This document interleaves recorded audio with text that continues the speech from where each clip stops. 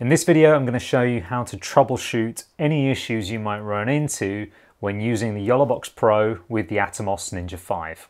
In my initial first impressions video, I got around the YoloBox not accepting a signal from the Atomos Ninja V by using my Hollyland Mars 400S Pros to introduce the EDID handshake. This is not a practical solution for everyone, so I wanted to come up with a better solution, and I have. The solution is an EDID emulator. It hard codes, depending on which one you have, a 1080p or 4K EDID handshake, telling the Atomos product that this is a 25 frames a second 1080 or 4K source. To output a signal from the YoloBox Pro to the Ninja V, this is what it looks like before connecting the EDID emulator. There is no signal on output. It tries, but there isn't one. And now with the EDID emulator. The full signal is interpreted at the program output of 1080p 50 frames a second, as this is what the YoloBox hard codes its output at. The EDID adapter can be used at either the YoloBox end or at the Atomos end. The result is exactly the same.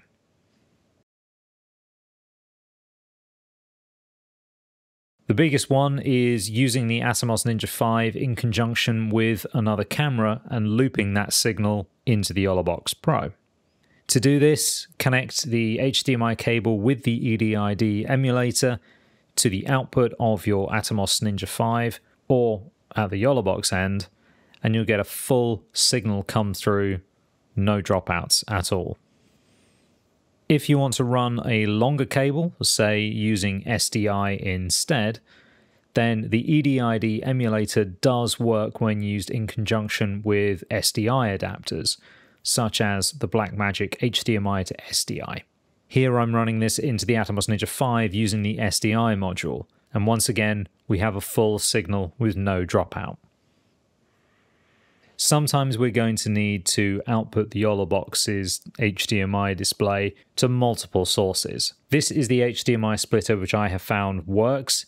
You need to ensure that when you're using this as an HDMI splitter, that the two outputs are set in 1080p mode, so it scales it down. It's not technically scaling it down because it's a 1080p signal going out, but you need to tell it it's a 1080p signal in order for it to pass through the data correctly. And then your Atomos device will still receive a full signal with no dropouts. If you've got any questions about any of the methods that I used in this video to solve the problem of using the Atomos Ninja V with the YoloBox Pro, please leave a comment down below. I'll get back to you as soon as I can. And once again, thank you for watching.